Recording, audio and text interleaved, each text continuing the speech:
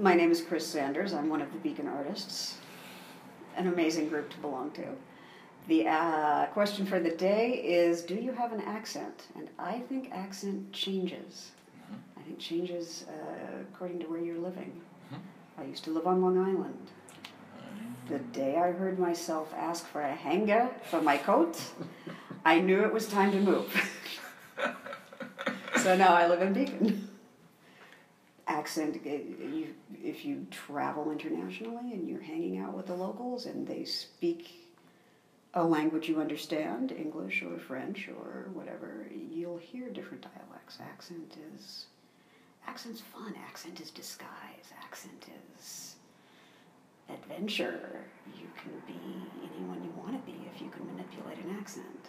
And you can be anyone you want to be if you're an artist. So the answer is sculpture an accent? Is painting an accent?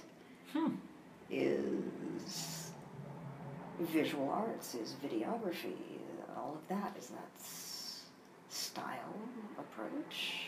Accents are style. American accents, if you're from Oklahoma and you talk like this, or from further in the South where it's a lot softer and a lot closer to the British accents, there's accents are crazy. Accents are fun. So your answer would be both yes and no? Is that what you're saying? Yes, okay. I loaded the ballot box, I confess. And I might load it again on the way out.